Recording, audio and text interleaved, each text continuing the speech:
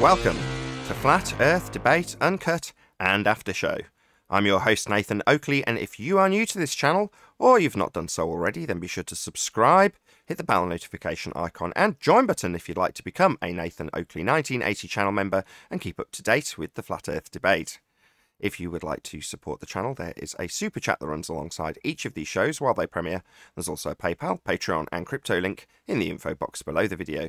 Speaking of Patreon, I'm going to do a quick shout out to all of you who do support me on Patreon, so a massive shout out of thanks and appreciation to Guns of Navarone, RMP, Troy Shuka, Bose Nail, Joseph Pizarro, Samson, Maris, Mobile Mac 777, Neo the One, Lost Cat FE, Rob W, Open Minded, Reese Pound, Del West Watson, Mike, Muted, Dick Earth Skeptic, NA Literalist, Maria Neelands, Unbelievable Productions, Blue Ridge Ranger, Rob H, The Real Gabster, Windrider, Liam Nedrick, Abraham Mohammed, Dave Rakia Gafford, Naibai, Adrian Quintana, Skeptic936, Life is Short, Fireball X, TheFlatEarthChannel.com, Texas Mike, Edwin Johnson, Kirsten Smith, Alexander Main, and David Wayne Foster. So another huge, massive thank you to all of you for supporting me on Patreon. I'm going to hand over to whoever is in Discord and Google so you can enjoy their conversation while I set it for today's live show.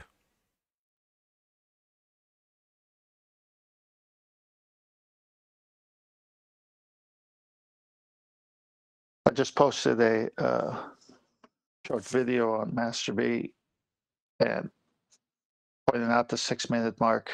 If you want to grab to that and get a screenshot of that and read the subtitle. Okay. Give me a minute to get past the ad. Yeah.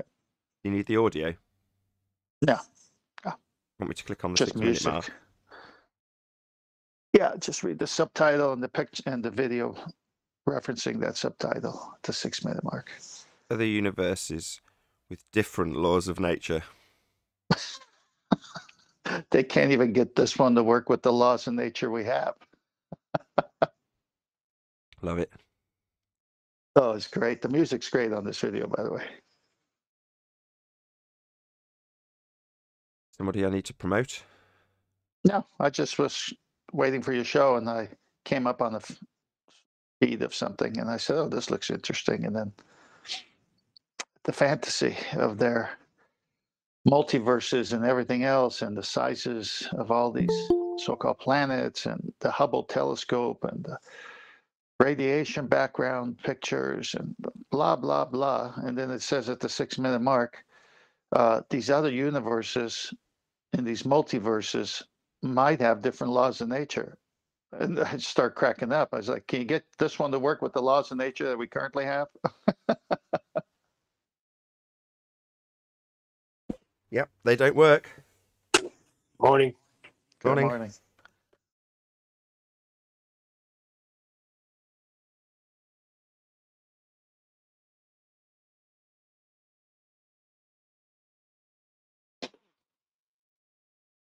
Yeah, they just do cartoons and drawings and this in this one video they just keep going, you know, they scan back with the camera and show a larger image and it just gets bigger and bigger and bigger. It's like, wait a minute, how'd you get this? Is this your fantasy?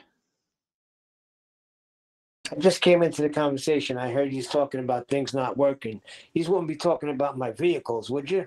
No. There you go. I knew you were going to sneak it in somehow. Nature of reality, Neil. Nature of reality.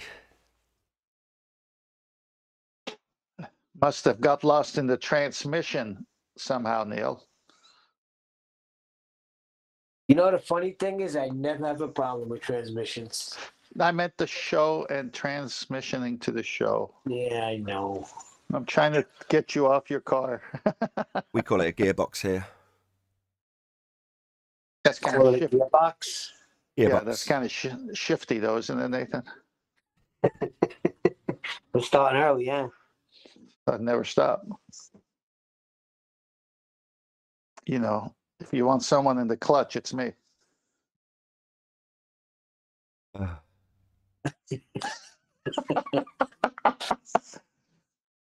All right, I'm I'll off stop. today so I can enjoy the show without having people, hey, what are you doing? I didn't pay you to do this. jeez. Do what? Sit on the show? Hopefully not. Yeah, like when I'm working, I have my headphones on. I do have to grab the phone and take it off mute to say something, and I rarely ever do when I'm working. But when I do, they seem to be like right on it. Like, dude, are you freaking kidding me? I just did a whole flight of steps in a theater by myself, gluing down carpet, installing again. You're gonna bitch because I get off mute and I said one thing? It's a joke. Okay. Well, they are paying you to do work for them, right? I don't blame Yes, them, they're Neil. I paying me mean, to work for them, but yes, I that's do right. work right through lunch, and I do work right through. Well, I take a coffee break, but I don't take lunch, and I don't get to leave that hour early. So there's a lot of politics. But anyway, back on Well, Flat Earth. Well, that No, is my flat Earth. question. That's Go on. somebody overhearing you talking on a flat Earth show and telling you off for it. So, you know, don't put your job at risk to discuss the subject of flat Earth. So I agree with them, Neil. I mean, if that means that we don't Nathan, get I to... did not ask you your opinion, Nathan. Well, listen, he's on prevailing wage, not a flat salary, so he's okay. Yeah, he wants opinions that agree with him. My bad. No, it's Well- funny though, because you know it's just how quick they like could hear it. Like, yo, I didn't say anything the whole time. The show's been on an hour. I grabbed the phone, I hit mute, and I said one thing, and you're gonna say I'm not paying you to do this? Well, is there anyone else having earbuds in, or is it just you? No, it's just me. Okay. Look, Neil, I agree with you. You should get special treatment. And even though they're not paying you to talk on my show, I believe you should be here That's what I'm anyway. talking And about. that's free speech, blah, blah, blah. You could have pulled the Italian card on them, Neil. The Italian card. Let me think. What is that? Columbus discovered America. You wouldn't even be here without my ancestry. Problem is, they're Italian too.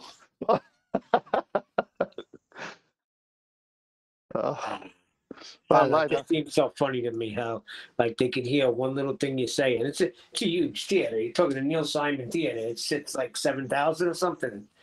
I'm all the way on the other end. Anyway, well, that's why Isn't it's a that- theater. isn't that It's kind of got the good point? Acoustics. I was going to say, that's kind of the point. anyway. So what I did then was then Okay. what I did was I took it off and I put it on a speaker, and now everybody had to hear the Flat Earth show. Lovely. Oh, I'm all for that. But don't let it affect your work, Neil. Don't let them be pulling you up and disciplining you and calling you union or whatever the hell they do over there. Just do without the aggravation. It just finds me aggravation. Yes, I understand. Did he just say define aggravation? No, he said it finds me, I think. Oh, That's what I said. It finds me. I still love you, Neil. Anyway, so people are still talking about. I don't get it. Like, everything's right out for them. All the evidence is right there. And even in the chat the other day, a convirus like, you never show evidence. Is he really serious? Yeah, he's in denial. What he means is We I've never not show taken. evidence? What he means is I reject and handwave all evidence you have presented, and therefore there is no evidence that you have presented. That's what he means. Oh, I see. Yeah, that sounds right. They could even bring their own citation of Coriolis, and that citation proves our point, and they still say the same thing. This is how they reject evidence. And he said I got it backwards, that math is reality. Yeah, math's abstract, but he needs it to be reality because all of his arguments come from a mathematical standpoint as opposed to from a standpoint of reality. So he needs math to be reality, and they declare it as so. Well, it's not. But Maths is just abstract descriptions of things. They don't have to be descriptions of things that are real. But Nathan, if he says math is reality, then the black swan kills him. Indeed. I mean, I didn't it's think of that. translatable as a description from physical reality. My point here is that when they say maths is reality, it means that when they can describe something in the abstract, it doesn't even have to be taking place in a world that's real, right? Based on the presentation that you've given us here. Well, other universes with different laws of nature. Well, what they're saying is, we can't apply our laws of nature, but mathematically we can come up with a new law of nature for this different planet for the sake of argument, and then argue mathematically within a completely different law of nature that does not apply here. So that means they're describing abstract things that aren't even real. Whereas when you talk about qualification of distance, say, in the Black Swan, that's maths, right? Well, no, it's describing something that's actually physical and real. Yeah? The only thing that isn't physical and real in that description, if you want to call it mathematical, is the physical horizon that's supposed to be capable of measurement mathematically. But measuring something mathematically in physicality is very different to describing something mathematically that does not exist. Which is why they need maths to be reality, because they describe things that don't exist with maths and believe that by describing them, that makes them real. It doesn't. Correct. But it's a nice way of turning it on then when they say it.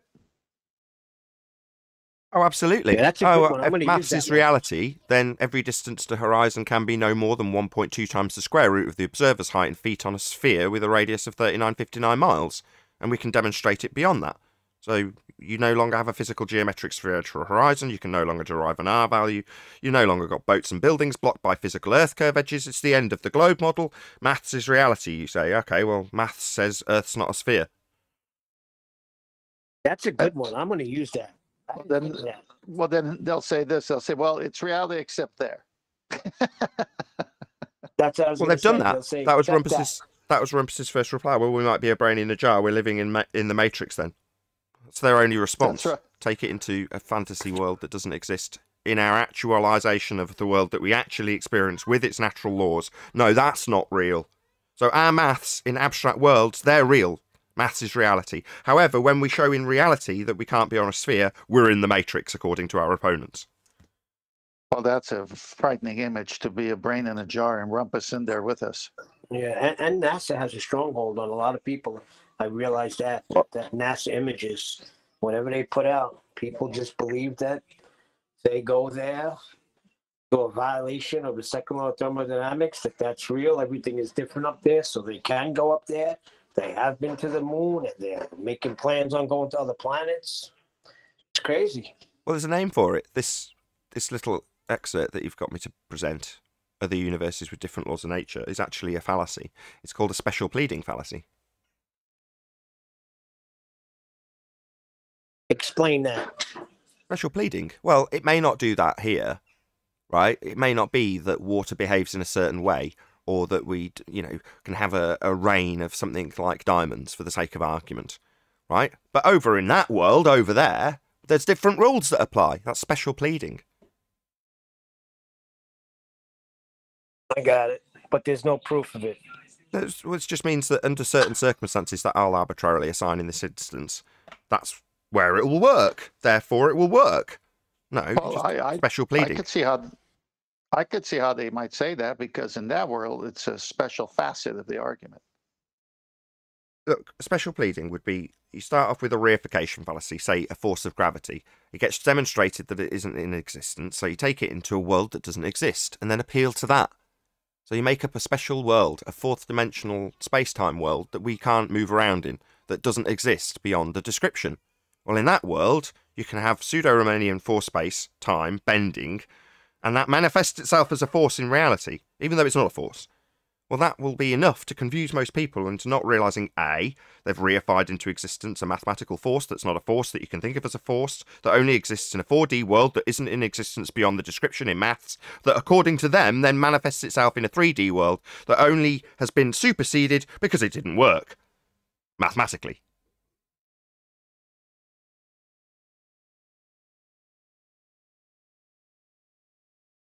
Well, then mathematically, it doesn't add up. No, it doesn't add up. It's been reified into existence, even though it doesn't add up.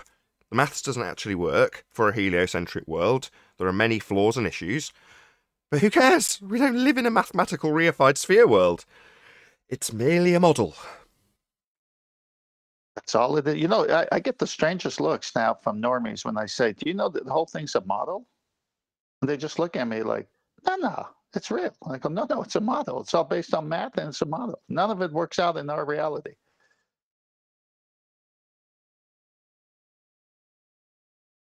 Most people have a hard time realising that they're actually living in a philosophy and reifying into existence worlds that don't actually exist. Most people have a hard time dealing with that. Because what's it boiled down to upon defence? Well, a religious belief. Because it's not real. Yeah, but Nathan, what are you saying? There's this big conspiracy and NASA's lying to us? I don't know about NASA as a whole, because I'm sure there's very honest, upstanding people who are decent people in NASA. But at some level, certainly astronauts I could point the finger at, people are lying to you about the nature of your world and outright faking it, lying. You know, there's no two ways about it. The people who are on the blue screens, green screens, whichever, and on high wires and pretending to be somewhere that doesn't exist, that would be space, a second law of thermodynamics violation, sky vacuum. Well, those people on high wire are liars because they're telling you that they're in a place that doesn't exist. So I can categorically say that some members of NASA, might only be a small handful for all I know, are absolutely overt liars. There's no two ways about that. Not all of them, though. I'm sure most of them are honest people working there and think they're doing a very good thing for humanity and are very proud of what they do. Hey, Chocolate. Morning, good morning. What's going on, everybody? Mighty fine, pretty good. We're discussing how their math doesn't add up to reality or their model. Not according to a coronavirus. Yeah, because math is not reality. Look, for as much as his cloak of amenity or being amiable, the coronavirus is just as big a zealot as any of the others. Yeah, I'm glad to see he's not your little pet anymore. I'm glad you got over that. Yeah, I quite like a coronavirus. You know, I don't mind the guy. I don't find him objectionable. I'm mostly indifferent to the things that people do find objectionable about him, and those things are being described by you, and they are features of zealotry. Well, I don't underestimate the level of zealotry in my opponent. He's just another opponent, so the level of zealotry will be the same, as far as I'm concerned. Now, that doesn't change people's personality. Now, on a personal level, number one, who cares what I think personally of anybody who comes here? Number two, it makes no difference to his argument. And number three, it doesn't change what he is. He's here. So 99 times out of 100, that will automatically make him a zealot. You know, he wouldn't be here otherwise. If he was truly blue-pilled, didn't care, and thought the world was a sphere, he wouldn't need to be here. There'd be no cognitive reason to be here. The fact that they are is because they're needing to find their confirmation bias or prove us wrong or attack us personally to make themselves feel better for a few minutes, whatever. But, you know, they're all coming from the same exact place, a place of zealotry. They found out what the reality is and they don't like it. So they want to fight against it. Okay, well, during your 5 stages of loss and coming to the coping stage where you can actually move on or maybe reflect on it with a bit of depression, you know, well, those parts of the process we don't get privy to. We're only subject to the anger, the denial, and the bargaining. That's all we get. We're never going to see virus. There's the odd exception. Very rarely do we see someone who comes along like Tommy, who we see the vitriol, the ridicule, the anger, the denial, the debating, and then you see the reflection, the depression, the, oh my God, I can't quite believe this is the case. And then the acceptance stage. And now what does Tommy do? Well, he makes flat earth videos debating globids after coming here and debating with us about how the earth's a sphere. Well, that's the exception to the rule. You know, there aren't many cases like Tommy where you get to see the other side of the process beyond bargaining. I mean, that is what this show is, though. You know, the fact that I don't get to see people reach the acceptance stage. You know, if you come here and you think that that's what you're going to find, you'll see a fundy have it presented that nature does not allow for a sky vacuum, and you can demonstrate that, and it's natural law wouldn't be a natural law if sky vacuum was real. Now you can present that to somebody and hope in your mind that they'll go, oh my God, I can't believe I've been lied to. But that isn't what happens. They aren't coming here to change their belief. They're looking for confirmation bias. The sad thing is, they say there's no time limit on grief. Oh boy, great.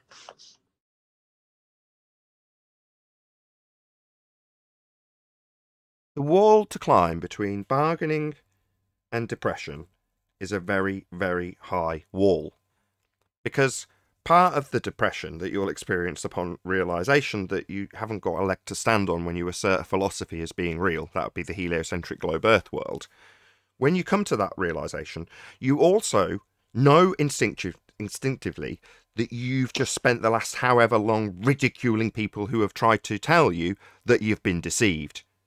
Now, you also know that if you in any way try and adhere that into your life, you will also be subject to the same ridicule, making the wall between bargaining and depression much higher, much more difficult to climb over. Now, I'm sure that's intentional, but that's the way it is. Now, I don't know how to gear the show in such a way that I can lower that wall. I don't know how to do it, because as far as I'm concerned, the majority of the bricks are made up of people and they're ridiculed towards reality. Now, what am I going to do about that as one man? Well, I'm doing it as far as I'm concerned. But those are my limitations. Now, someone can say, well, you could do this and that would help lower that wall. Well, I'd do it. You're already doing it, Nathan, because we're questioning our reality according to how they say our reality is, and we're inspecting their model, and we're saying, well, your model says our reality is this, but how does that work when we have this? And how does this work if we have that? And there's your housekeeping question. So you're doing it. Sure. But in the face of concession, a concession will still come in the form of denial. For example, nobody claims the horizon is Earth curve, a fundamental denial of the principle that they're fighting for so that they can rebut us. You're saying we are claiming the horizon's Earth curve and you've debunked that, so therefore no one claims the horizon's Earth curve anymore, even though it's a fundamental tenet of the religion I'm here to punt, and my images have actually got it labelled as such. Here is Earth curve, pictures of the horizon. So, those are the sort of cognitive steps someone will take to remain in denial. Yeah, but they're embarrassed when they do that, because for the longest time, from the beginning of their model, Earth curve is the horizon. It's almost akin to saying, that's not, that's my mother, that's my mother, that's my mother. And then one day saying, that's not my mother. Well, you've been saying it's your mother all for hundreds of years. Now it's not your mother? Yeah. That was Timmy Clown, right? Say again? That was Timmy Clown, right? Yeah, that's Tim Osman.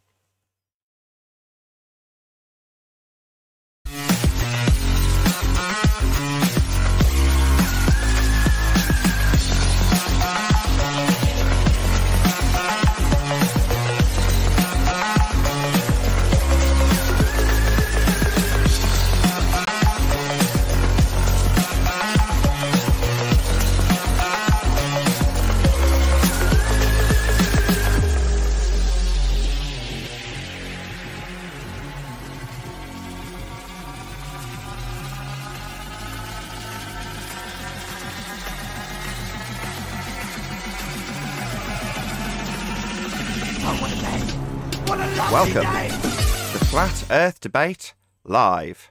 I'm your host, Nathan Oakley, and if you are new to this channel, or you've not done so already, then be sure to subscribe, hit the bell notification icon and join button to keep up to date with the Flat Earth Debate. If you would like to support the channel, there is a super chat that runs alongside each of these shows while they are live. There's also a PayPal, Patreon and crypto link in the info box below the video. Most importantly, if you'd like to join the discussion, simply mute the page you are currently watching, then click the link in the info box below this video to join the panel and express your views on the nature of Earth.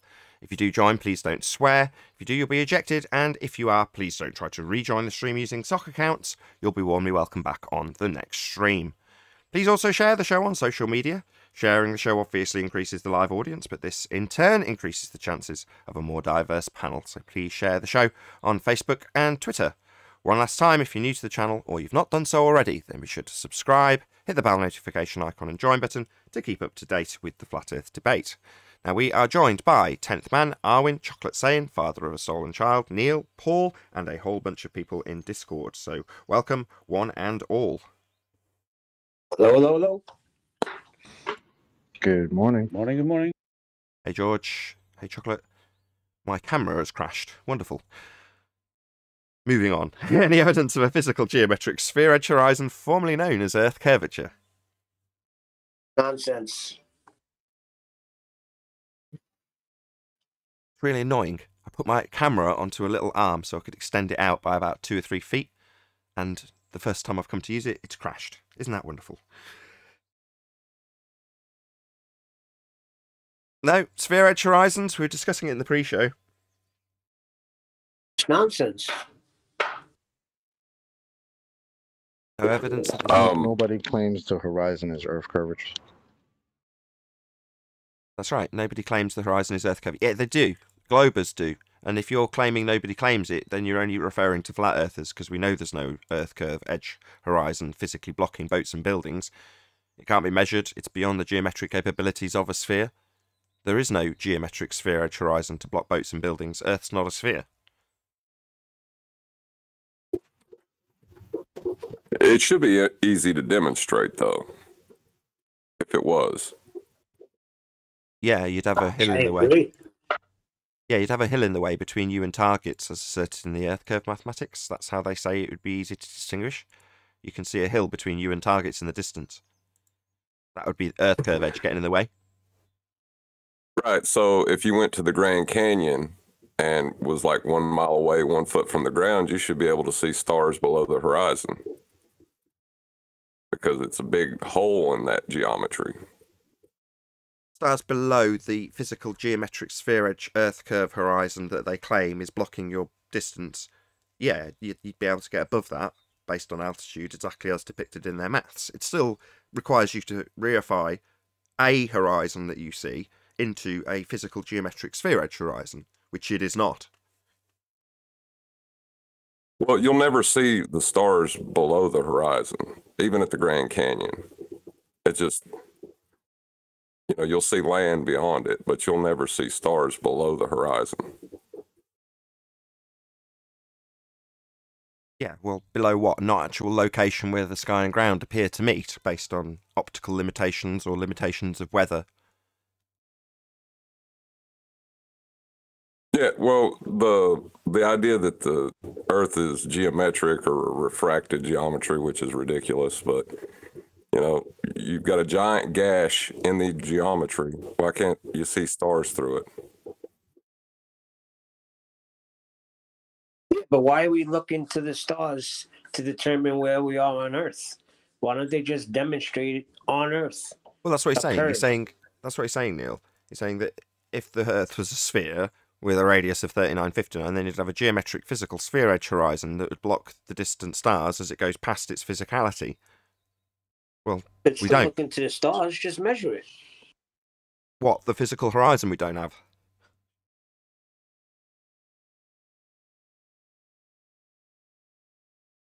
Show me a curve. If there's a curve, show me a curve. Yeah, there's supposed to be one at the horizon.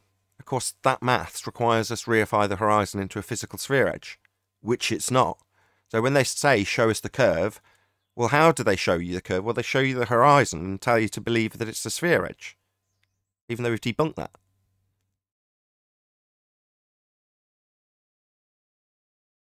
Hence, nobody claims the horizon is Earth curve. They chant.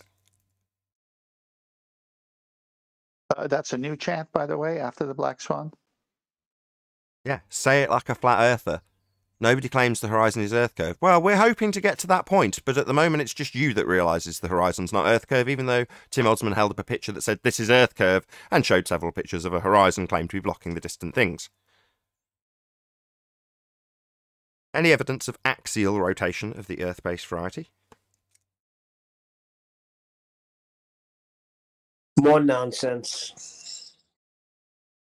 They have a 15-degree movement of the luminary called the sun, and they say that's because Earth is turning underneath. And we say, well, if that's the case, then a drone that's hovering or a helicopter or anything that is not attached to the Earth, all it has to do is go up, and the Earth should turn under that. But since that secondary reference doesn't happen, then we can discount them saying that the Earth is turning under the sun. It's the luminaries that are turning.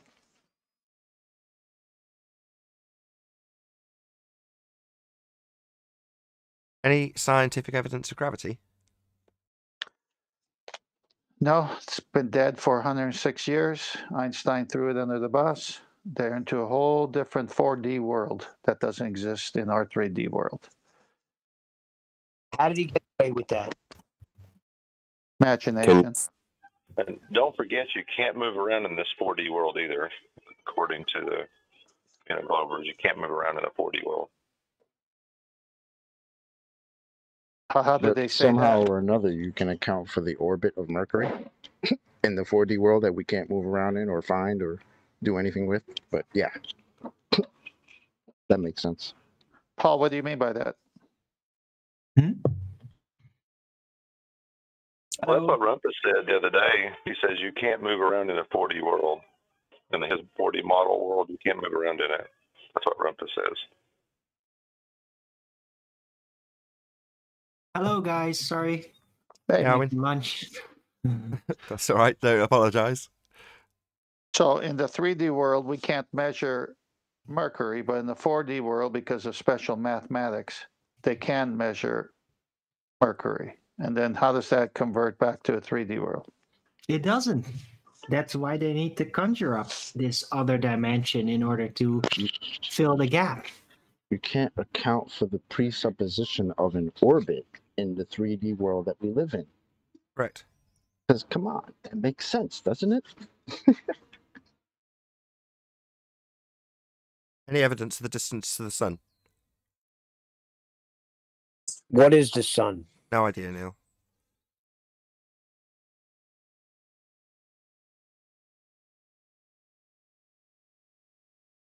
That it? Why do they have songs like "Here Comes the Sun" when the sun's not supposed to be the one moving?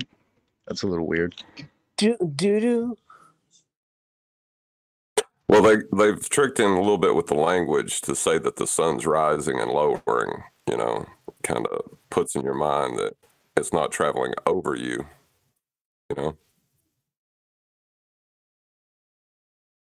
So literally, the language we use debunks the claims that are made. Yeah, that's intentional, obviously. Go on, whoever that was. I was going to say it's a trick. It's just a tricky way of throwing it in, because the sun's going down below what, like it's just a way to slip that in. Yeah, physical geometric sphere edge horizon. And if the reasoning behind the sun setting is the sun going down, what happens when the sun doesn't go down? Would that be considered a black swan? Something that's supposed to happen on this model but doesn't? Uh-oh. Speaking of things that don't happen on the model, any evidence of the R value, Earth radius? Nonsense. I love the new answer, Neil. Everything is nonsense. The evidence of a self-perpetuating molten iron core at the centre of a presupposed spherical Earth? That's really nonsense. But you tell a good story, Nathan. Not my story. It's the story Well, of when you Thea. tell it the way they have it, it's very good. Recent story too, eh? We found out recently. It was only from the year 2000. I said the way you tell it, the way they say it, puts a lot of drama into it. But it's nonsense. What, the story of Thea smashing into Earth at a glancing blow and Yeah, the debris that coalescing one. into the moon? That'd be it. Talking of just so stories provided by people in authority, any single viable hypothesis from any of the fields of astronomy, cosmology, or astrophysics? Email. Email? Another Dr. Beffy reference by chance? It's all I have to say. Do you think she's thinking about it, though? Or she's just like, I know we can't divine her thoughts, but as people start to put pressure on her, you think in the back of her mind she may be thinking about it? Or she's just caught up in the money? Can't know that, Neil. Like you say, we don't know. Who cares? I don't care about these people's motivations. You know, I think the Dr. argument. Becky is fully immersed in globe belief. Fully immersed. But Arwen will Yeah, certainly I divine her thought- thoughts for you. I will do that every single time. We can't know their motivation, and frankly, does the motivation change their objective or their dynamic when they come here, or the nonsense that they put out? No, and that's what we're challenging, and I think it should stay that way. I reserve the right to divine people's thoughts. Do whatever you like. I'm not the boss of you. Are we still on the multi-line core, or did we We've move covered on that. from that? No, but go on. No, because over the weekend I was engaging with some ballers on 24/7. I found a interesting citation from an article in Scientific American that kind of shut down his whole thinking of how we know what's going on in the core. So it goes like this: how do we know the temperature? Talking about the core, the answer is that we really don't, at least not with great certainty or precision. The center of the Earth lies 6,400 kilometers, 4,000 miles beneath our feet, but the deepest that it has ever been possible to drill to make direct measurements of temperature or other physical quantities is just about 10 kilometers, 6 miles.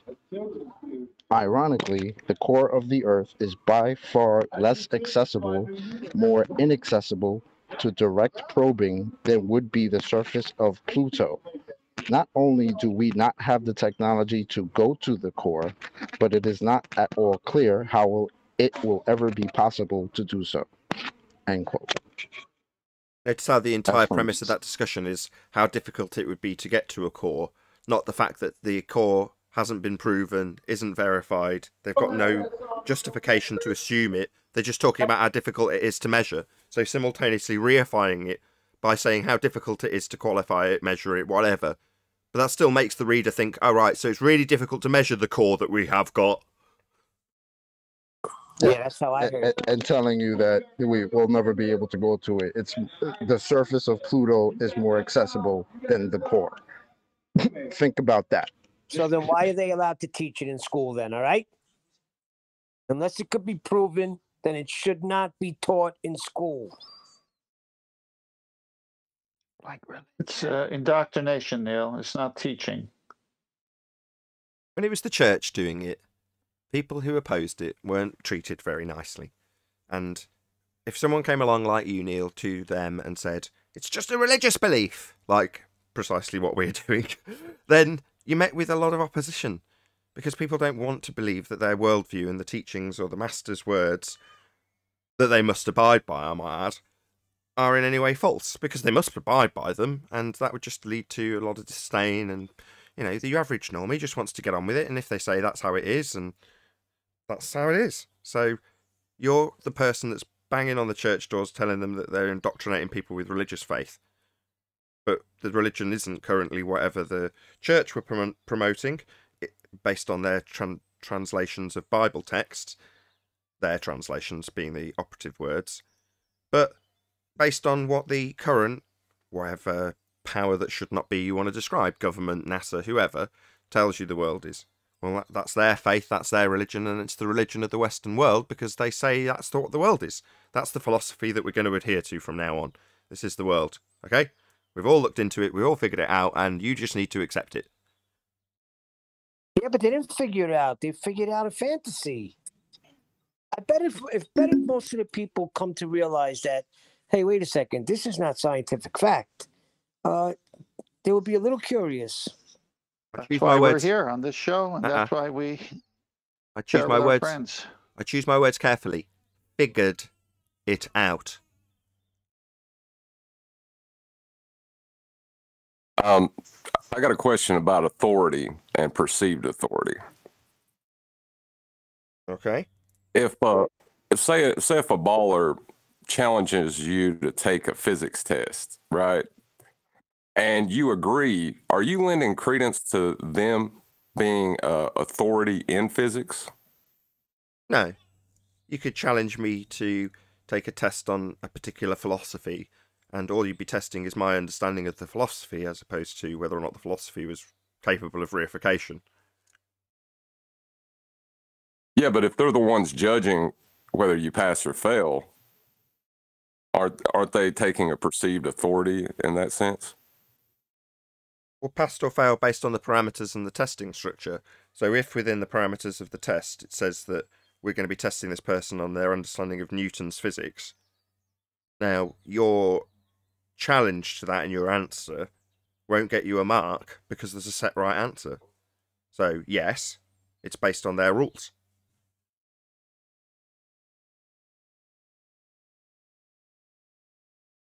What's your point, John? I think it's... Go on. Okay. Yeah, I was going to say Conspiracy Cats is, he's trying to challenge Brian and Flatzoid to take one of his physics tests. Oh, so as opposed to actually proving all these ridiculous claims him and his ridiculous model make, like gas pressure without a container, without the container, there can be no pressure. He wants to give people tests. Yeah, that's funny. What does he think? He's still in school trying to teach people, trying to teach little kids? What's wrong with this guy? Couldn't be any Go more somewhere with your condescending, test, really. bro. Conspiracy moron. Like, are you feeling all right, bro? What the Is he hell? appealing to academia? Well, you just need to quote him. Without the container, there can be no pressure. End quote, Conspiracy Cats. Or, without the balloon, there is no pressure. End quote, Conspiracy Cats. So this guy, at a fundamental level, understands that space is fake. It stands in violation of natural law, and he can understand and detail that for an audience. What's he going to do when we point out that that's correct? Without the container, there can be no pressure. Well, take my physics test. I'm wonderful. What is that going to prove, though? I'm trying to figure out what is that going to prove. It's not trying to Hopefully, prove anything. What he's doing is deflecting from the real issue and trying to get Brian and Flatzoid on something else.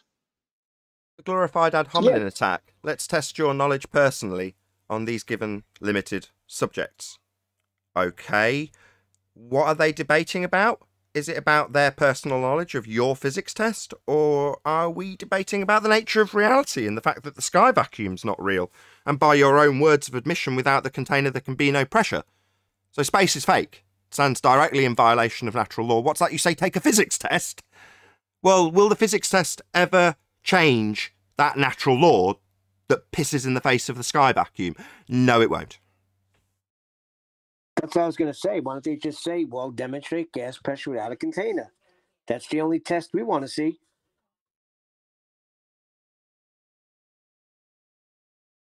Hasn't he said that he was going to do that at one time on some show, but he has never done it? No, that must be someone else, yeah, because Timothy- Yeah, he no. was going to do that, but he required 2 containers. Of course he did. The average standard globie who claims you can have gas pressure without a container requires 2 containers to demonstrate it. Unbelievable. Well, Exactly. then they got a point if they're going to look at it that way. No, you're wrong. It takes 2 containers. Yeah, so without the container or containers, there can be no pressure. That will never be violated. That will never be demonstrated because you require containment to have gas pressure. It needs something to press upon. And we're breathing gas pressure. So there must be containment because, quote, without the container, there can be no pressure, end quote, Conspiracy Cats. Yeah, you're going to frustrate them with that, and they're going to say, then show me the dome. Show me the dome. At that point, I'm glad you brought that up. So, another way of staying in the denial stage. So rather than addressing the fact that we would require containment to be alive, and we are alive, so antecedent-consequent relationship logic implies there must be containment. Do I know what the containment is? No. No, I don't. And why don't I? Well, because there's a massive deception about the sky being a vacuum. So are they researching what's containing the gas? No, they're telling us that there isn't one. So shock horror, me the mere mortal does not know what the sky is. But the person who's said, well, what's the dome made of, has sidestepped having to contemplate and process the fact that without the container there can be no pressure and we are breathing it. So they assert, by way of attack, what must the containment that we must have be? Because they won't phrase it in that way, but that's what they're asking.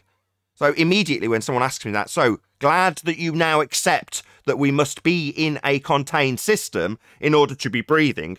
I don't know what the sky is. But you've got questions. Me too. I could ask you the same. So what's the sky made of then? Because I don't know and you don't know. So we're all in the same happy boat now, realising that we must have containment and we're told the sky is a vacuum. We've been deceived.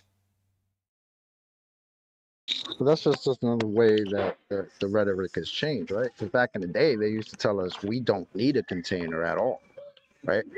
That we don't require a container for gas pressure. Now Then they say, slowly, eventually, it became, oh, gravity is the container, right? Or weight is the container, or whatever other nonsense is the container, or the universe is the container, right? We've heard all these variations of this nonsense, but back in the day, it was we didn't need one at all. So seems like they're trying to catch up. They just don't know how. But they forgot one thing, that Einstein 106 years ago and Musser today, gravity is not a force. So it can't be gravity because we have to accept Einstein's 4D world. It's an effect. So now that's out the window. And they still haven't answered it, but they know you can't have air pressure without it. What? Why would you need a Hey, force Nate. to contain the gas on a ball? you wouldn't, you'd need containment. That would be a container. Right. Right. So you just need some space-time bending in a certain setup, and then prevent the escape of gas by limiting the amount of space-time it can pass through. Can you show me space-time bending, How? Arwen? Whoa. Sorry, How does that work? I didn't do the theme music.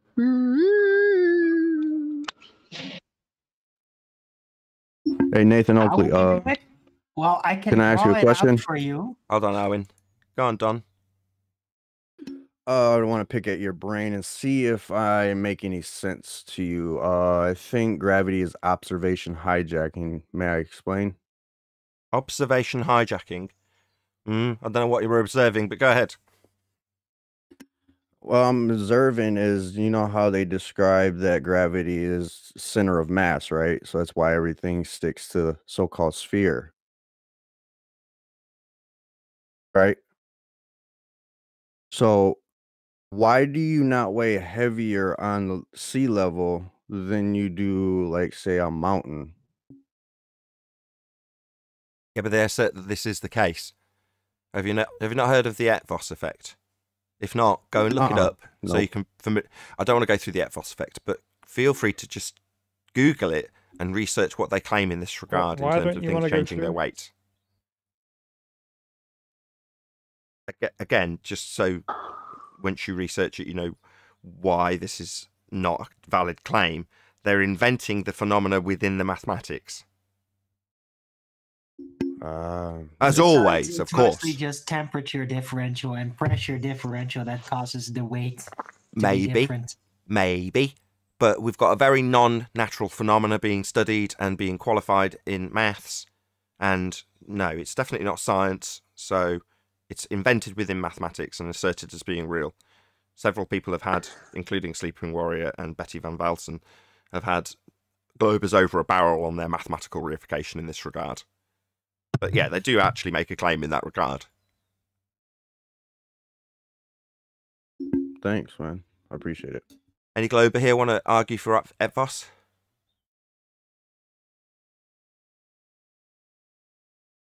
Or a curve or something. Or anything heliocentric religion related? Knowing full well that it's not true and we can debunk it. Like anything, chocolate. Shout out to Mebby Styles. Hopefully I've said your name correctly. Thank you very much indeed for the super chat. Really appreciate the support. Catch that. I said if they argue for this, it'll be the peak of their argument for gravity. The peak.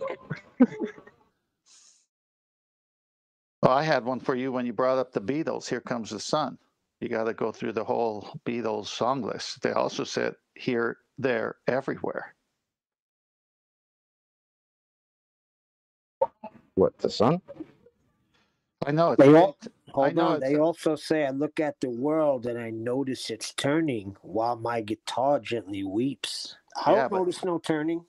yeah, but they also say it's a day tripper.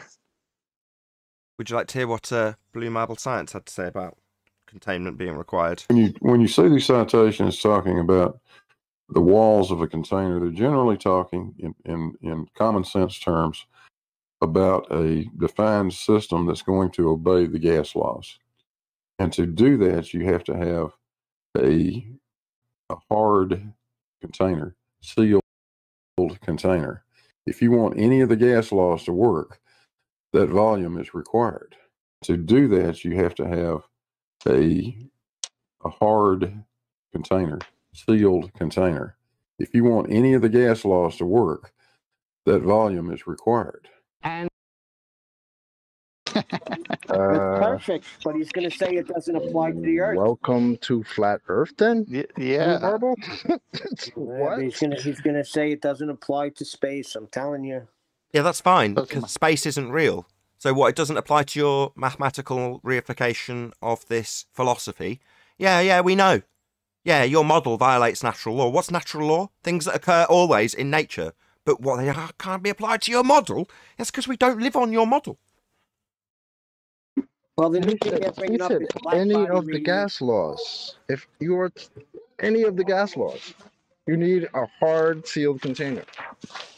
Wow. Okay, buddy. Thanks. Yeah, you can't have gas pressure without a container. It's a necessary antecedent. In case you were unaware, obviously, he's already provided the cowbell because he provided a video with 2 containers providing gas pressure. So, way to go, Blue Marble. of course, his video was titled Gas Pressure Without a Container, and now he's overtly stating that you require containment, even though he's claiming the complete opposite in a video that's still out there titled and good enough in terms of its catchment to get a PhD to stand behind it. Amazingly, his 2-container demonstration of gas pressure without a container, with 2 containers. Maybe they should just start redefining what it is to mean, what it is to be a container. Maybe if they just do that, that'll kind of fix the problem. No, what they do is they redefine what is required to contain gas within their fundamentalist zealotry reification of a model that we don't live on. In other words, they say the natural laws that we experience always don't apply to their model that we don't live on. Well, Right, so an unfortunately, open this container clown is is no also, longer a he's container, already according to tried you? that. Arwen, he's already tried that. This is I the know. same guy who was asked for what did he say? He said, "Give me a citation that says a open pipe is a container." He needed a citation for that. Well, it can contain something. So, I think that's a vile request. Listen, Very pipe down with that, okay? Well, it's in his statement right at the beginning. Any of the gas laws. So he's basically admitting there are gas laws. And what are the gas laws? Well, any Globers in Discord agree or disagree with Hillbilly Blue Balls?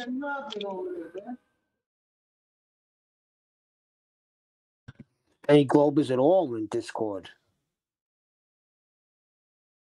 Well, I did hear them yesterday while they're trying to figure that out, that, you can define things however you want, whenever you want to define things.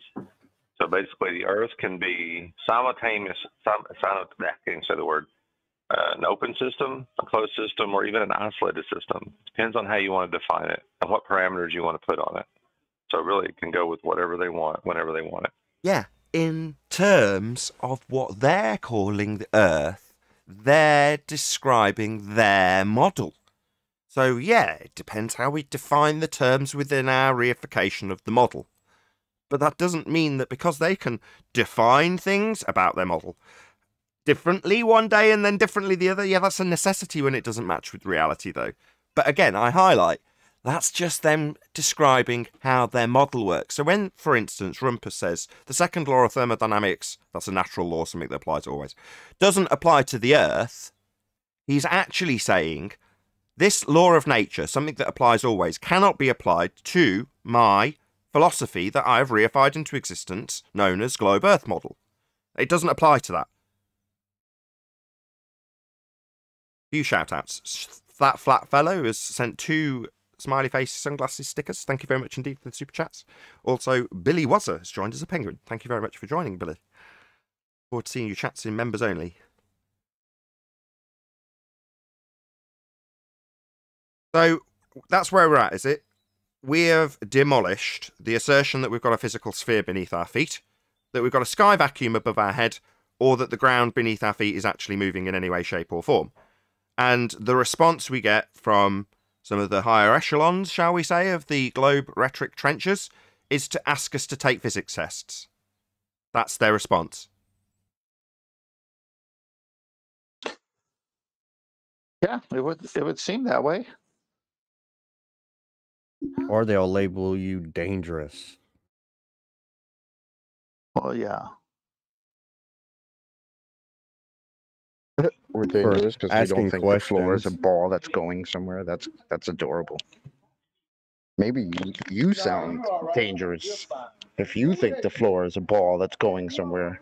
I'd have to stay away from you. What the FED show, if I may, just from Nathan's last summary, the FED show has done is shown that every time they argue in defense of a model. And when you ask the right question about their model and compare it to natural law, their model dies. This is where they are, no-win situation. Yeah, and the lower level fundies that don't really understand what happens here will insist that you present them with a model to rebut their model.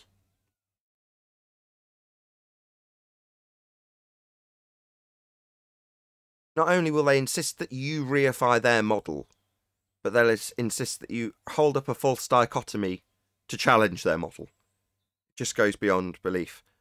Try and highlight that to somebody who's a really newcomer to this argument or this debate and say, well, that's a reification fallacy. Half the time they don't even know what you mean. Then that's a false dichotomy. And again, they don't know what you mean. Where's your model? I'm not going to debate you unless you've got a model. Oh, right.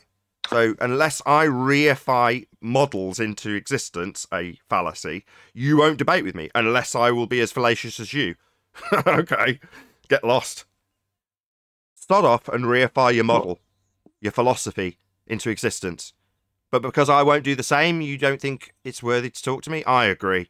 Yeah, you're not worthy of my time because I won't reify a model next to yours so you can argue the toss between the two in false dichotomy. Yeah, look it up. Reification. That's the key word, reification of a model, because you could go buy a small replica of a Ferrari in a hobby store, and it's to scale to something that's real, like a real Ferrari. So there's a model of a real Ferrari, but in a smaller scale. That's not reification because it's there. Theirs is a reification. They can't provide their model in reality. Go on, Don. I don't think a lot of people understand why models are fallacious. You know, like you're not going to recreate reality in a jar. You know what I mean? I think people believe that you can, though. Like when they say, you know, this is my model, they'll never present to you the heliocentric model. They may give you some formulas, or you know, you'll never see a physical model. It just won't happen. And even if they could, if they presented a working sphere in a vacuum with vegetation growing on it and gas adhering to the sides of the ball and not dispersing into the vacuum, let's just say they achieved that. Would that mean that that was where you were standing as you stared at it?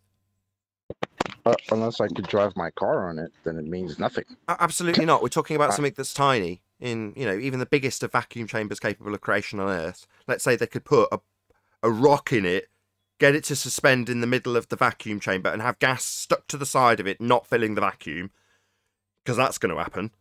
Let's say they did that. Well, would that mean that as you look in through the glass window, that you're stood on that representation of what they say the world is? Never possible to achieve inside it, but hypothetically, if they could, it wouldn't make that the world. We're not standing on a model. We don't live on a model. It's the fallacy of misplaced concreteness. Making that which is not real, that would be the model inside a vacuum chamber, the world that you're actually standing on. The map is not the terrain. Because there's a philosophy that says we stood on a sphere does not make it so. It's merely a philosophy.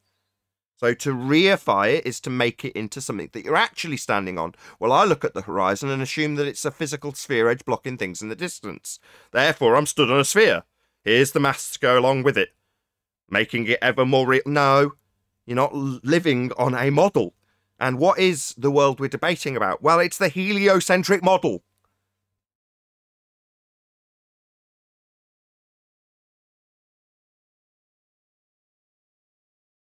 Well, that's the fear. That's the fear every baller has, because they hear what we're saying, they see that their model doesn't make sense, and they're faced with this inner thought: "Oh my gosh, I have been fooled. How no, I can't go there," and so they fight it.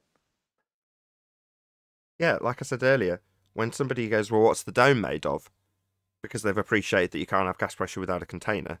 It's their way of sidestepping the awful reality that the sky is not a vacuum, that space is fake, by saying, unless you can provide an alternative. And what would happen if you did? Well, the dome's made of sapphire. Right, well, let's pull apart why it's not made of sapphire. And once I do, making you wrong, my sky vacuum will exist again. No, it won't.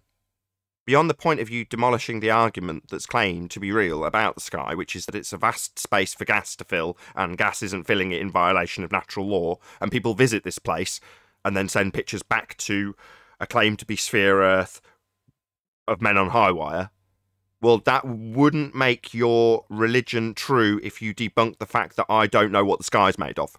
When there's a massive deception about what it actually is. Shock horror, people are being deceived left and right about what it is, so therefore they don't know what it actually is. But does that mean you disproving of it being a sky vacuum suddenly isn't real? No, but you can easily sidestep it by asking your opponent what it really is then. Not acknowledging the fact that, yeah, you'd need containment to have gas pressure like we're breathing.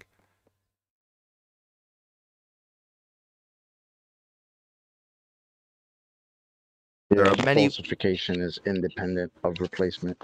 We don't need to give you another cool story to replace the cool story that we just destroyed. That's a negative. Most people don't realise that. Unless you've got an alternative, I will not accept anything beyond what I currently understand, because that's been accepted by the consensus, and therefore that's reality. Now, if you challenge it and demonstrate how it's incorrect, unless you have an alternative, just so story or otherwise, that I can present and won't be laughed at, I'm not going to accept that my current understanding is wrong, even though it's been demonstrated to be wrong.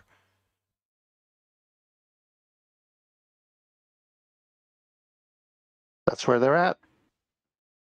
Well, yeah. We're going to learn today.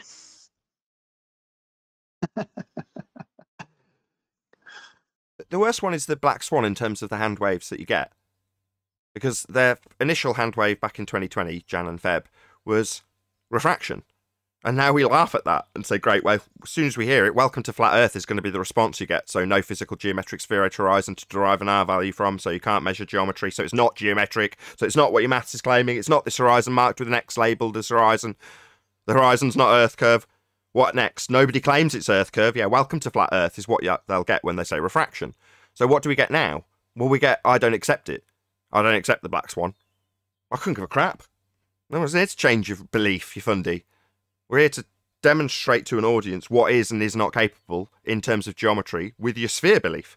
Now, we've demonstrated that it's not capable of being a physical geometric sphere edge blocking boats and buildings. It's not what the horizon we present have. That's not what it is. Well, you don't have to accept that. Like, we care. Do you think I get paid by referrals or by conversions? No, I don't care. You know, go in peace, my friend. You don't accept that we haven't got a physical sphere edge. You want to look at this picture and go, oh, that's an Earth curve right there. That's what's blocking the bottom of the sun. Earth curve. No, it isn't. It's a not actual position. It's a not actual location. It's apparent. By definition, it's not Earth curve. And it's beyond the physical capabilities of an Earth curve edge if it was geometric. It isn't. We're told all the time how non-geometric it is by your own side here in trench level. So beyond that, being told how non-physical it is by the opponents, which is pretty devastating every single time it happens, and amusing, I might add. What else have they got? Well, they've got a hand wave, or concede that the horizon's not Earth curve. Those are the two options. That's what they're left with. No, it's Don't that's forget the beautiful. third. The cute times that they've tried to call it a straw man, like the geometric horizon is a straw man, or Al-Biruni's a straw man, or the entire Black Swan argument's a straw man. Can't forget those. Well, they're akin to saying, with reference to Earth rotation, that you and your reference frames are ruined. Saying the Black Swan is a straw man, well, the Black Swan modus tollens starts with the presupposition we're on a sphere, because you fundies wouldn't give it up when he pointed out that it was a presupposition. So the fact that you wouldn't give it up meant we had to beg the question with you and say, if Earth's a sphere with the radius as it's claimed, then it would have these geometric limitations, physical limitations, and coincidentally, they're the same limitations laid down in your sphere maths. So it's very much saying your claim that Earth's a sphere. We just then demonstrate beyond all certitude that it could be anyway physical. That's the horizon. It isn't. So telling us that the Black Swan's a straw man, Al-Biruni's a straw man, those are your arguments. Like saying you and your reference frames are ruined. Those are your arguments. We don't need reference frames. We don't need physical horizons. We don't need Al-Biruni measuring R with a horizon that he claims is physical. We don't need the horizon to block boats and buildings so we can argue with you about how much or little you claim the physical horizons block the boat or building in the distance. We don't need any of those things. Those are your claims. So telling us it's a straw man is even better than telling us it's refraction. Oh, what? Non-geometric refraction then? Wonderful. Welcome to flat Earth. Straw man, you say what? The claim that Earth's a sphere, horizon, physical, geometric values. That's a straw man. Oh, wonderful. Welcome to flat Earth. It's like they've been begging the question all this time, right? Presupposing that we have a radius of 3959, and that once we put that into an argument form, they're like, oh, wait a minute, you guys can't be begging the question. You're begging the wrong question, guys.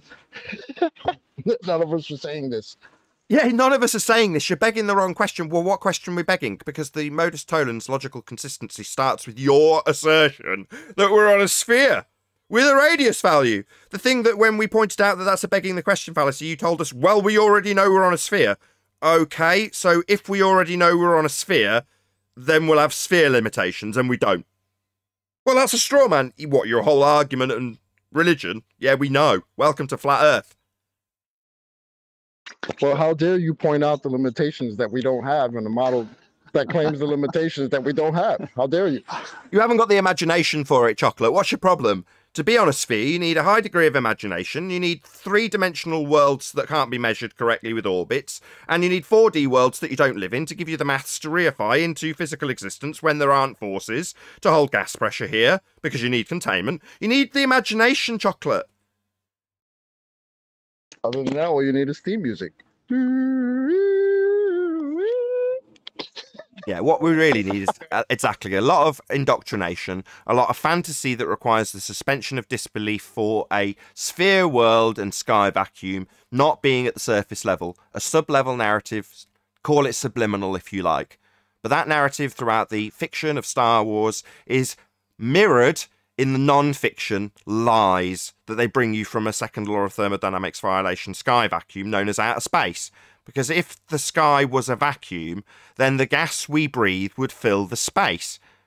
Gas fills the space it has to fill. And to laugh at you, they call space a space. Space. Well, why? Well, just to laugh at you. This is when you start with begging the question. This is the sequence of death that every begging the question is going to go.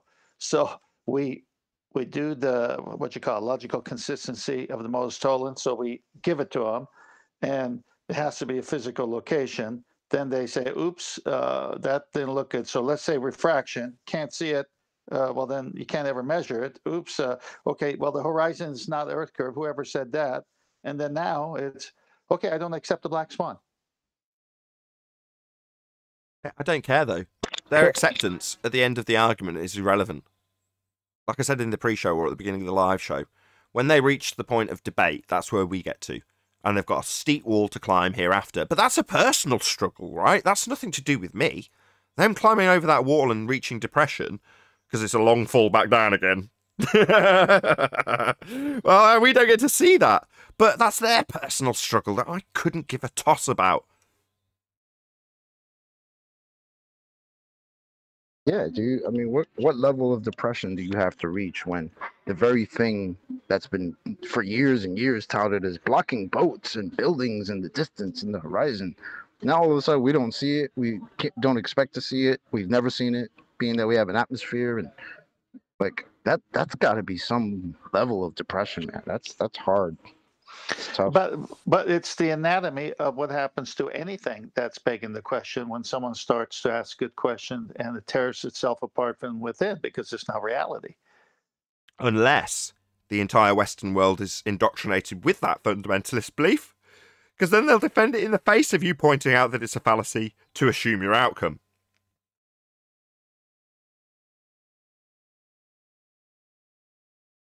Or to put it another way, they'll cry, "We already know it's a sphere." In other words, my justification for you pointing out that I've begged the question and assumed my outcome in my statement that if Earth's a sphere, then we'll have boats blocked by this amount, and here's the maths to prove it, pointing out that that's a logical fallacy wasn't enough. They cried, "We already know." Hence, we end up, by being forced to beg the question on their behalf, modus tollens debunking their claim that we're on a physical sphere. We're not. It's been debunked. There's no going back from the black swan. And again, I'll highlight, if you see that as a massive wall to climb and just go hand wave, I'm staying right where I am, and I'll argue all day long in the chat comments of debating channels that are unlike mine and say, sod you, if you don't want to come on the show, you're not going to get to chat here. Yeah, well, if you want to spend your entire time just arguing with flat earthers, challenging them to prove what the sky is, for example, then more power to you. You know, live in that cognitive pain as long as you like. Me, I've climbed the wall, had a long fall, shook it off, and then moved on. And life is better for it. Now, the fact that you're still on the side of depression, denial, anger, and bargaining doesn't bother me in the slightest. That's your problem. Bundies we're talking about here, globe believers that have come here and been force-fed the red pill and really don't like the bitter taste it's left in their mouth. So they argue with us all day long. Well, it's just a proof of circular reasoning because when they have the begging the question and we go through and destroy it, then they say, well, you know what? I'm just going to go back to my initial belief. I'm going to beg the question of the sphere again because I can't overcome your arguments.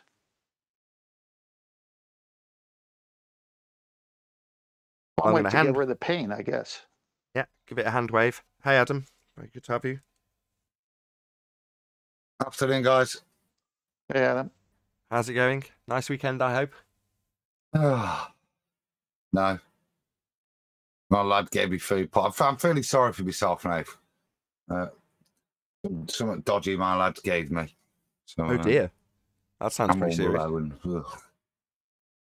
is it something we're aware of already? Cheered up by you mocking ballers, you lot. Is it something we're aware of? You what, bro? Is this something we're aware of? Something personal that we shouldn't be discussing? No. You just gave me the shits. That's all. I'm feeling a bit poorly. I see. I shouldn't have asked you to elaborate. Thank you. No, I didn't. I shouldn't have mentioned it. I don't know why I did. It's because I'm a whinging bloke, probably. Well, you did nearly die. Let's be honest. It was close, Nate. It was bloody close. I've been there, man. I've been there. Yeah. Women don't understand these things. I don't think they've ever been that close. I don't think they're physically capable of getting that close to death and coming back so miraculously quick. That's correct. I've seen the light also. Anyway, that was rather disgusting, but segued beautifully by me. So, where were we? I've completely forgotten. Somebody help me out. At the reification of the globe model. Of course, that's what this all boils down to. And it always makes me hark back to, you know, people being under the rule or the teachings of the church. And that was whatever the current rhetoric of the time was. And now we look back on it and just go, oh, well, that was just them with a religious belief. Well, I'm sure the people at the time, in the same way as the people here now, don't realise that they're under a religious doctrine or a reified philosophy, or however you want to describe it. They may not be aware of it, and they wouldn't have been aware of it back then. So the fact that people mandatorily or otherwise reify their mathematical philosophy that they're unaware of into existence is something that we're going to have to deal with, you know. And like I say, we don't care about the trench level people. Overall, we wouldn't be here if we didn't concern ourselves with the fact that, for a start, my kids will have to at least at some level understand this for them to function socially. Why should they? Why do they need to know this philosophy any more than any other philosophy that we don't, you know, adhere to? Do I need to teach them about simulation theory philosophy because it's another alternative way of understanding or believing the world works? Do I need to educate my daughters in those sorts of nonsenses? No, I don't need to. Well, why? Well, it's got just as much validity of claiming heliocentrism. Billy Wazzer says, "Stay safe and keep it flat." Indeed. Have you? I didn't know if that amount, Nathan, was a Orwellian. Oh, I didn't notice that. He sent £19.84. Yes, indeed. Wasn't the new Wonder Woman called 1984? Yeah. Sure, I saw an advert for Wonder Woman Yes, 1984. Yep. Wonder Woman 84. Yep. Well, I've got to watch that now. I'm sure it's god-awful, but there's got to be a reason for why it's called 1984. At the very least, I'd like to know why. But thank you for the £19.84, Billy Wazzer. It takes place in 1984. It's set in 1984. Yeah. Yes. Okay, there's still got to be Part of more. a journey through time, innit? So it's the 70s series, what she's doing in spandex. So I see. Well, I suppose Of all the dates to pick. Yeah, well, there's got to be more to it than that. Shout out to Retro Bill. I've been trying to brainwash myself back into believing, back into being a globe believer, but it isn't taking. Any suggestions, Nathan and panel? No. It's a bit like being unplugged from the Matrix, right? If you understand at a basic level that you can't reify the horizon into a physical geometric sphere edge, for example, how are you going to not know that? How are you going to undo that? You can't just wake up one day and go, you know what? Maybe it is a sphere edge. What are you going to start telling yourself? Because all you'll have to process is the same thing the people who come here process it with. Well, the globe was bigger one day. Well, we don't have a sphere edge, but it is a sphere edge. But we don't have a, you know, they have a little, what's the word Darwin uses? Paradoxical meltdown. Paradoxical meltdown. It is a sphere edge. It isn't a sphere edge. It's like a computing process that doesn't quite function and goes round in circles, so the computer crashes. It is a sphere edge. It isn't a sphere edge. We do. We do. System error. I'll tell you why. I'll tell you with an analogy of math. If 2 + 2 is 4, and everyone is saying 2 + 2 is 5, but you know it's 4, how can you ever go back? Well, Because we have had a suggestion. can't. Well, no, there is a suggestion that's valid from Billy Wazzer. Excellent new member. He says a lobotomy. That'll work. Well, Yeah, I'm that's thinking of a less surgical way. Maybe if you get on eBay and pick up a second-hand neuralizer from Men in Black, just wipe your whole mind of all the Black Swan and everything. Yeah, the neuralizer doesn't exist beyond the fictional, heliocentric orientated movie series called Men in Black, though, eh? I think this might open up a whole new field of work for psychiatrists because there'll be so many people going in for that. Maybe this is a good field for someone to make money in. You're right. What Adams just said reminds me of a section in Red Dwarf where the crew of Starbug are under attack, and the cat says, "I know what we should do. We should strap on the rocket pants and Junior Birdman our way hell out of here." And Crichton the robot says, "Well, that's an excellent plan, other than rocket pants don't exist beyond the fictional series Robbery Rocket Pants. But other than that, it's a great plan."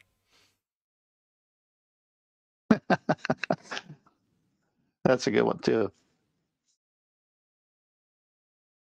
Yeah, there's something about truth. Once you know it, your mind is going to be with your conscience bothering you if you try to deny it. What exactly? Man, too many people are like Cypher, and they enjoy the taste of that steak, even though they know damn well it's not real. That's correct. Yeah, that's true. But as you say, you can't unsee this stuff. You know, you've climbed over the metaphorical hill in this show's example, and you've got over the other side, and it's been a bump when you got there. Now, after the bump, you know, you look back up at the wall and go, bloody hell, that was a big wall. But then the bruises heal. Now, you unfortunately can't climb back over the wall because the motivation's not there to do so. You know, and in trying to climb back up the wall, in metaphor, it's covered in grease on the other side. So once you've slipped down the other side, you can't climb back over because all you're doing is causing yourself more mental anguish to try and indoctrinate yourself or go along with indoctrination that's no longer working. It doesn't function anymore. So it's just not possible to climb back over the wall as far as I'm concerned. And the people who come here, in my opinion, some of them have actually climbed over that wall, you know, and they're in depression. But they really want to go back to the bargaining stage. They can't bear the idea of realising the obvious and observable nature of the world. That is that it's flat, the sky isn't a vacuum, and we're not moving. And they don't want to. So they're desperately scrambling back at the wall, trying to get back over. And those are the people that have been nudged up the wall and then nudged over it while they've got into debate and discussion, not realising that debate and discussion also leaves you with a bit of realisation at the end of it. And without even realising it, you've been hoist on the shoulders of flat earthers till you've been bumped over the massive wall without you wanting to be. And then you go, oh God, get back over. We do have a geometric horizon. We don't. Well, we know what happened to Cypher when he went for that steak. He got T-boned at the end. Boom, boom. I was thinking about that same thing there, Tenth, Cypher. And even in the film where he's asking to be put back and, you know, so it'll all go away, all the pain. You kind of see it, and you know that even when he's put back, his memory's still there. He can't get rid of the knowledge of what he's already known. The only way is, as Billy Waz says, is a lobotomy, is to actually wipe your mind of the cognition you've gained. And it's kind of sad, really, isn't it, that to stay in that world where you think you know something, you're happy to actually try and remove that cognition from yourself. I think it's a... So you're saying when the ballers come here and their model doesn't hold up and they realize it's a fantasy, it's not real, they would rather have their mind wiped clean of everything rather than face the truth. Yeah, the people on the other side of the wall, absolutely. They're in the same boat as Cypher. They've been, as I described, force-fed the red pill. And they can't believe it. And they're trying to desperately get back over the wall. With that, I'll say if you are watching this on either Nathan Oakley 1980 or Nathan Oakley Premiering streams, then stay tuned, as there will be an after show to follow. Unfortunately, if you are watching this live, this is where we bid you farewell. A huge, massive, enormous thank you to all of you who smashed the super chat, liked, commented, shared, subscribed, and all that good stuff. Be sure to check out nathanoakley.com and the Flat Earth Debate Forum to keep up to date with the community debate. Once again, stay tuned if you're watching on either Premiering stream. I've been Nathan Oakley, and I'll see you all in the next video.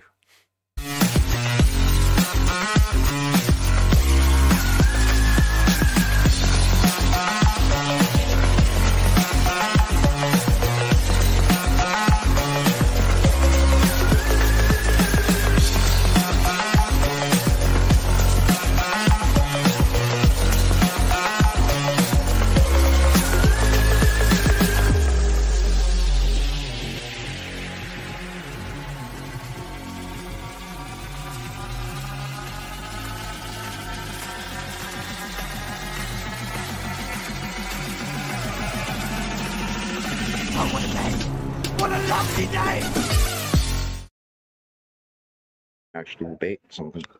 Well, notice when Neil references Bell, he calls him a meatball when he's really a ding dong. Well, he's not whispering sweet nothings in my ear. He's damn like sending me paragraphs upon paragraphs of questions that he thinks I need to answer. Listen, that guy is in charge of moving satellites to their final position. Respect that man. Well, I tried to help him and say, you know, calculating something and measuring something ain't the same thing. You know that, right? Math is reality. Yeah, you don't have Respect that man. He moves satellites. Don't you It's not understand? physics. Puts them in But their final position. a lot of them don't know that though. A lot of them think you say calculating and measuring, and it's like the same thing. It's like they don't understand when you ask, "Do you have a measurement of the curve of the Earth?" And they say, "Oh yeah, it's been calculated by this and that and the third." It's like, hello, hello. I said measurement, not calculation. Two different words, guy.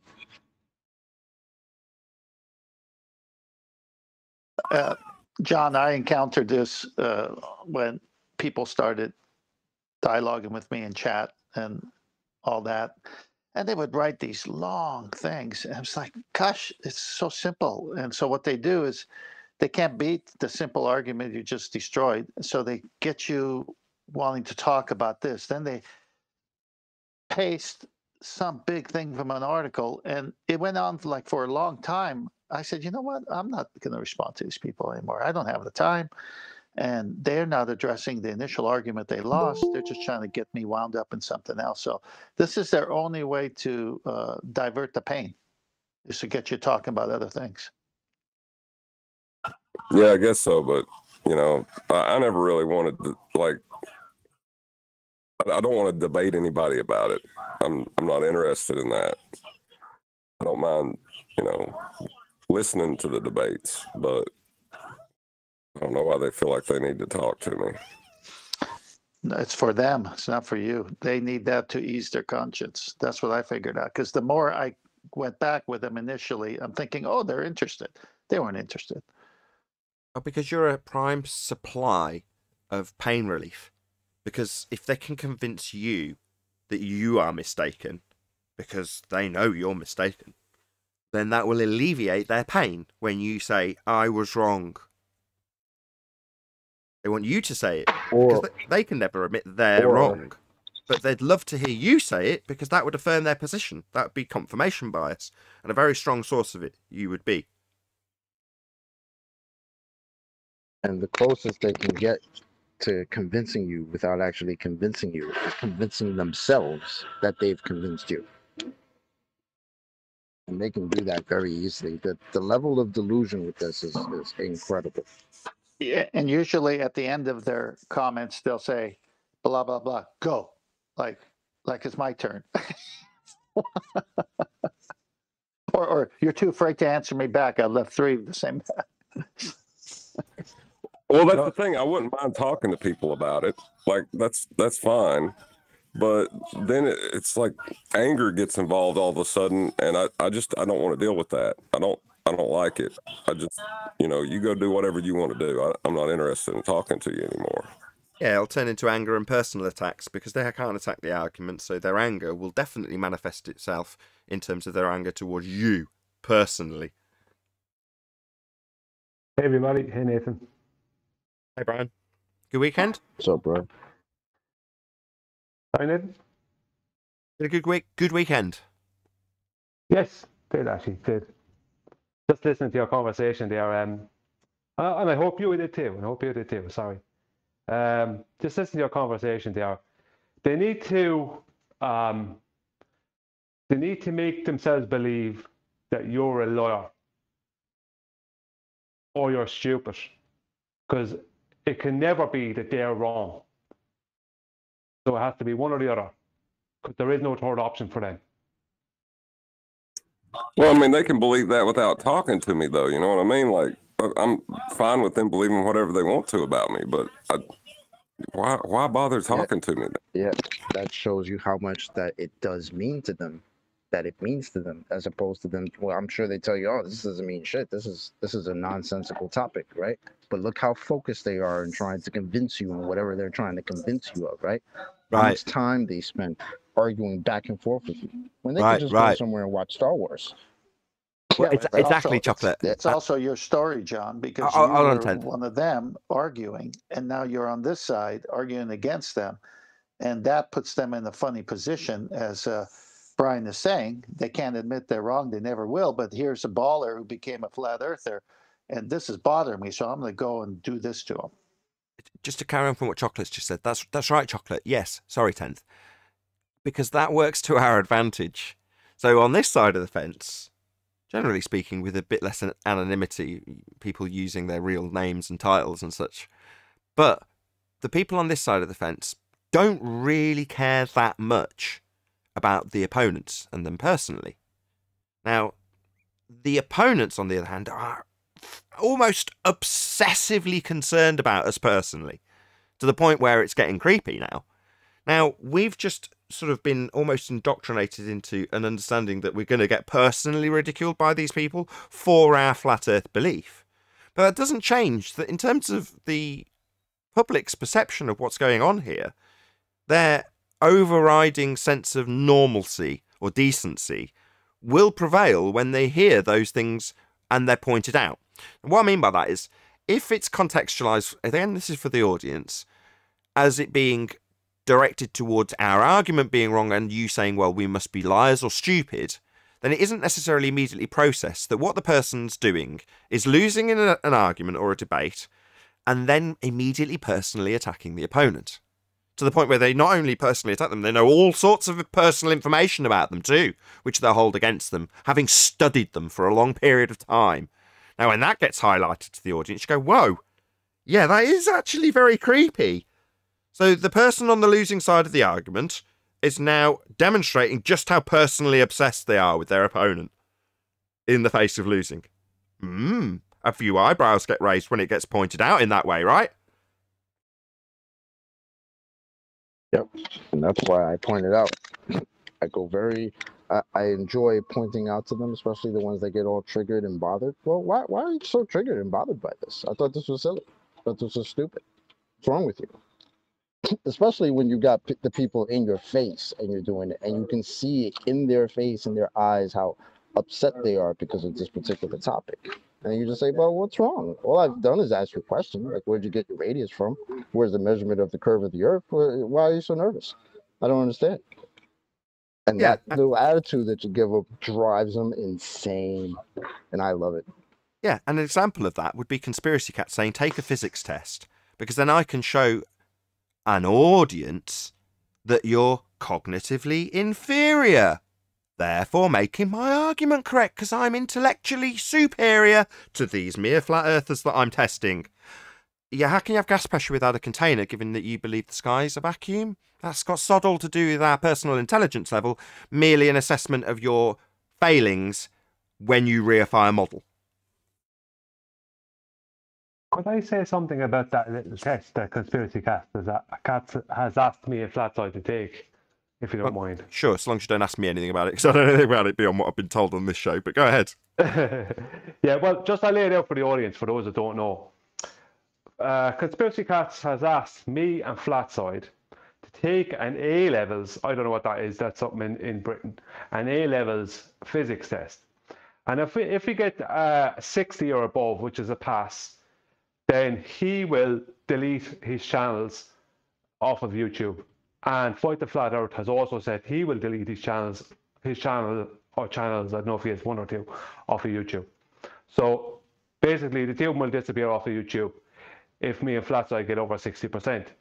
Now, I initially said that I wouldn't do it because it's a very condescending and personal attack on me and my education level and my intellect.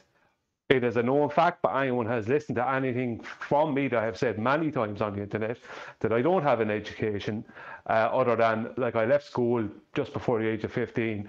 And technically I left school the day I walked in there because it never suited me. I hated every minute of it. But he's attacking this. He knows this and he's attacking this. That's why he didn't ask, let's say, Adam Meakin to do it. Sorry, Adam, I know you're there. Do you know what I mean? Because he knows Adam Meakin is a chemist. So he's not asking him that. He's asking me, and he's asking Flatside. Flatside, I don't know what Flatside's education is, but Flatside works as a sprayer and stuff like that. So he works a physical job. So he is basically trying to look down his intellectual nose at us. Now, as I said, I initially declined it for that reason. And what I did is I actually I drew something back at him. I said, I'm not going to do that for reasons of it being condescending and blah, blah, blah, and arrogant. But what I said to him is I said, if you can prove that the horizon we see is physical and geometric and adheres to the globe model mathematics that are confined to that are confined to a radius of 3959 miles. I said it a little bit better than that. I wrote it a little bit better than that, but that's the basics of it. I said I'd delete my channel, and he wouldn't give me a yes or no on it. I asked him about it, and he just came back with a load of waffle. So I take it as a personal attack that he attacked me in that way because he's attacking my intellect and my education. It's not that right, is it? You've summed it up. They probably wouldn't get. I hate physics. I'd probably fail A-level physics now. But it's not that. Do you see what they're prepared to gamble? They're now prepared to gamble their whole channel, yeah, on the premise, and this is how their mind appears to be working, that the Earth is definitely a ball if we can get Brian or Flatsoid to take A-level physics paper, and if they fail, it shows that we were definitely right. Yeah, that's what they're left with, clinging on to support their ball. And as soon as you say, well, just give us a bit of evidence for your ball, they climb up. That's why they'll engage with you in this desk. That's all they've got, mate. Yeah, that's the only proof that they've got, that if Brian doesn't pass A-level physics paper, the Earth's the ball. That's the level they're at, mate. It's laughable, isn't it? Meanwhile, the response from Brian is, how about you just answer one of the questions that's on topic that we've asked multitudes of times, which is to say, show us a physical geometric sphere edge horizon, and okay, if this is going to be made about deleting channels, then what? I'll wager my channel then also. Okay, well, that's obviously your prerogative, Brian. But by the same token, it's like your response is, let's not test an individual and their personal understanding of A-level physics. Let's test the nature of reality rather than one man. That's pathetic. Absolutely pathetic. Well, the reason I threw on my channel there, because I had nothing else to throw away. I had nothing else. But I also made the point to him is that how many other flat earthers would be deleting their channels if he could prove this? Because that would mean that proving the horizon is a physical geometric location, that it matches a certain geometry as per an observer's elevation. Now, I know they can't do that because it's a load of rubbish. You know, I have nothing to lose. I have nothing to lose. I can't lose. And they have everything to win. But they won't do it because they know it's an impossibility. What do they win, Brian? What do they win? That you didn't spend hours revising for an A-level physics paper? That, look, you've more than clearly demonstrated, whether you've got these academic qualifications or not, you've shown on these stuff, you've humiliated them, you've gone in and you've shown you've got more cognition than they've got to take apart this, analyze it and understand it, and then explain it to other people, right? Really high-level stuff that I've learned from you. So what's their opinion worth? That, you know what I mean? Their opinion on what? Their opinion on Brian. No offense, Brian. I know that tone sounds bad, but and don't take this the wrong way. I don't care about how smart Brian is. You know, I don't assess the information he puts out there on how smart Brian is. It's purely assessed on the information. Now, Brian's response to this is, tell me about the nature of a sphere Earth and its physical parameters. In other words, answer me on topic. What are they concerned about? The truth about Brian? Oh, yeah, because that's groundbreaking stuff. No offence, Brian. I know this sounds very bad towards Brian. I know he gets that I'm not meaning it the way it sounds to some. I know.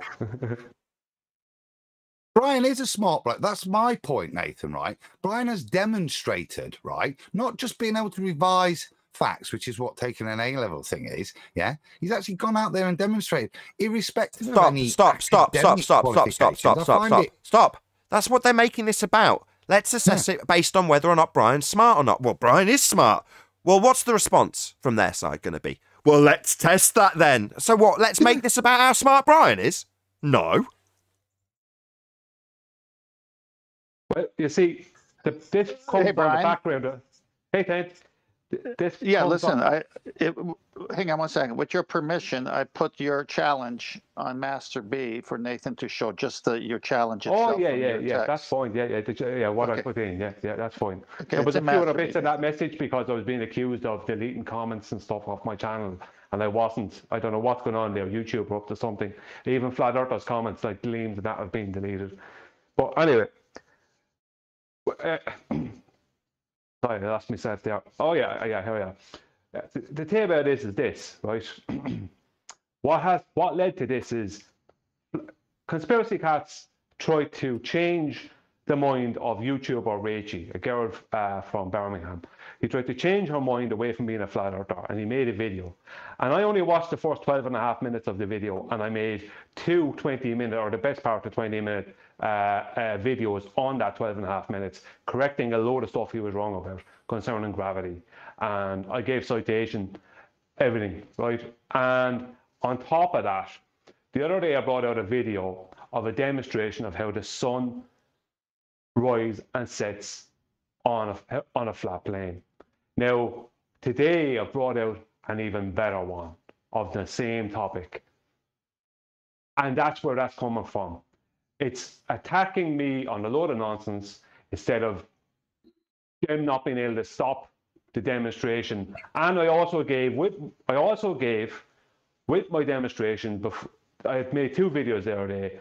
Before that video of the demonstration of how sunrise and sunset works, right? Physical demonstration of it.